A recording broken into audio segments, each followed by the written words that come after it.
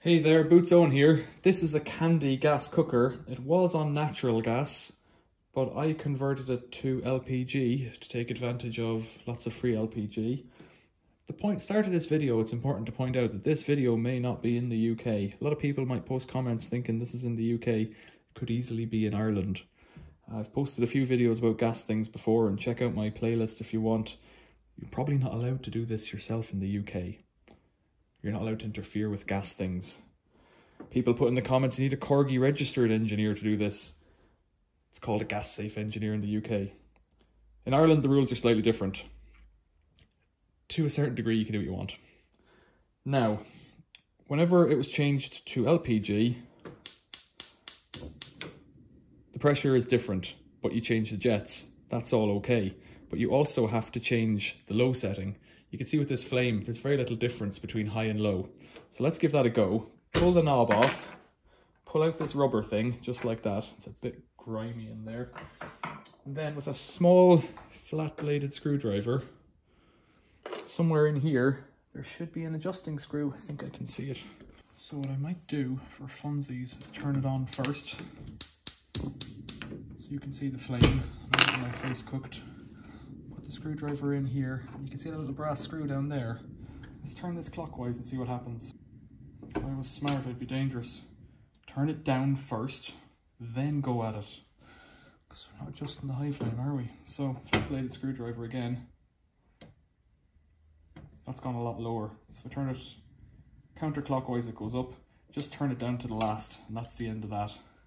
You see that little brass screw in there, just at my fingertip? That's the one. So let's do it again. The big ring this time over here.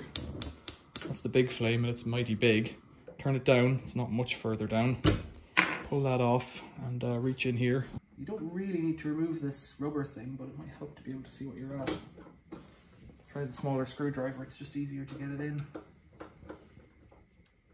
Look at that, instantly drops the flame ever so slightly.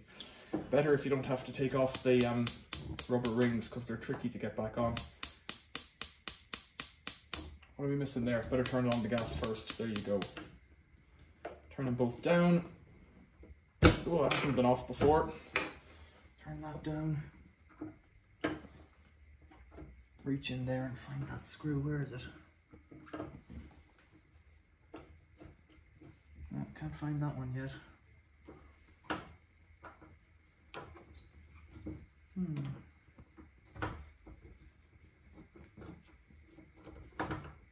There we go, it's the back one down as far as it's going to go.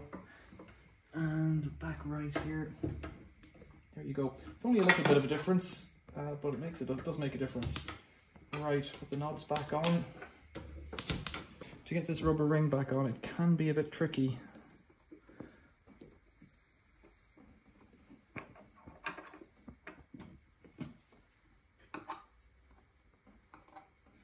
This one's actually not so bad. Just work it all around and then pop the last bit in. That's actually quite simple. Now, put that on correctly, like that. There we go. So now, with all four rings on their lowest setting, they should be able to stay cooking all together on their lowest setting and not blow out or whatever. That's worked so far, so that test is done. The last test is to turn them all off and listen for 4 clicks. That's the fail-safes, or the flame detection sensor working.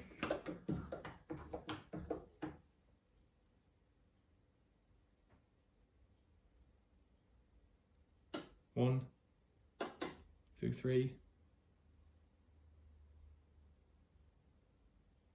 4. So all those flame detection sensors worked there, and that's it. That was remarkably easy to do, but only if you know how. That little screw is in there, hard to find. If this was helpful, subscribe to the channel. If you like the video, give it a like, that's good for me. Questions or comments and observation about practicing your own gas maintenance, leave them below. I'll ignore most of them, or I'll reply to them. People get quite illuminated, excited. What's the word? I don't know. Gas lights some people up, put it that way. Overly obsessive, let's say. I'll just delete it. Thanks for watching. See you later.